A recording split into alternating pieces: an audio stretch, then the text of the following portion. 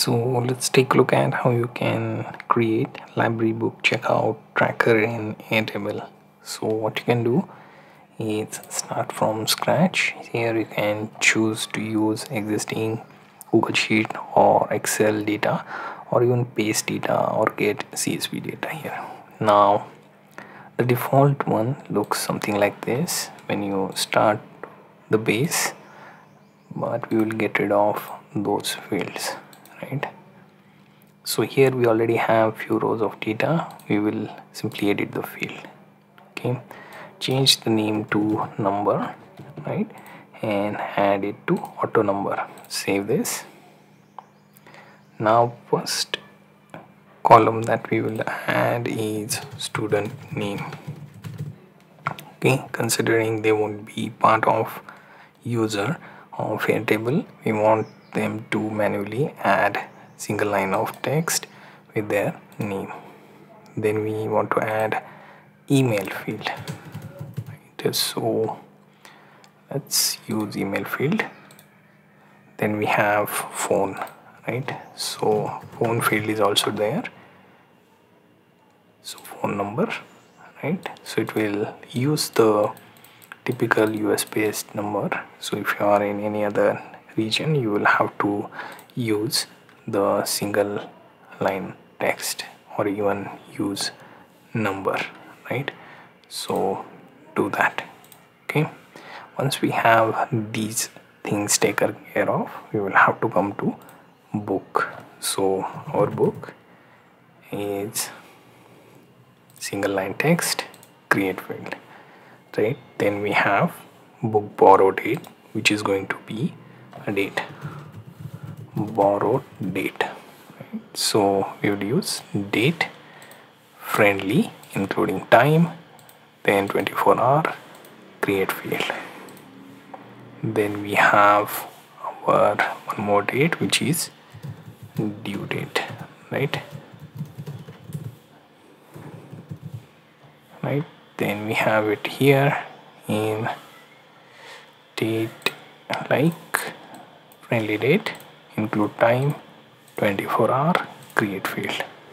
Now let's go and add one more thing, which is going to be days, or if you have any other note, right? Okay, so we will go with note,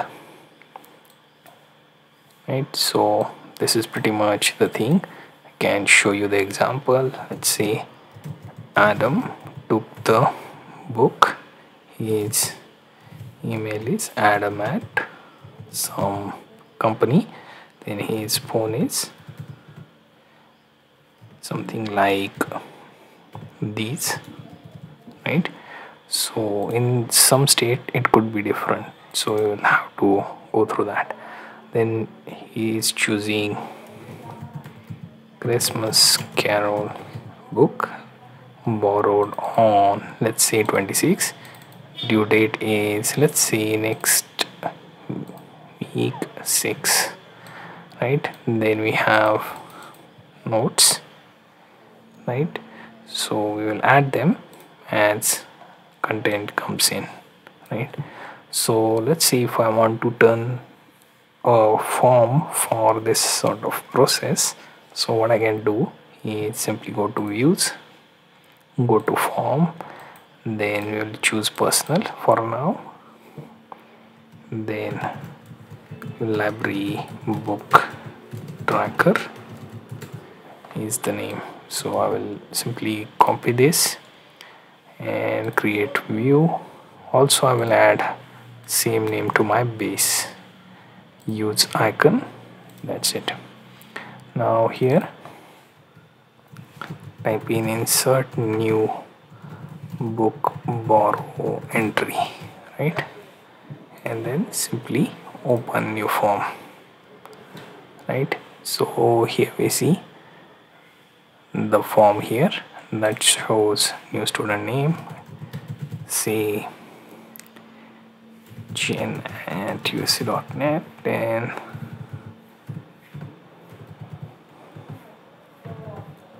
right, then book is something like laws of power, then borrow date 27, due date January 7. Okay, no notes, right? And submit. You can also make some of the things required fields, right? Then we will go to view and then check the grid view, right? Then we will come back here and see that we have our entry added to the base, right? So considering you can remove this, it will expand into this view, which is full screen, right?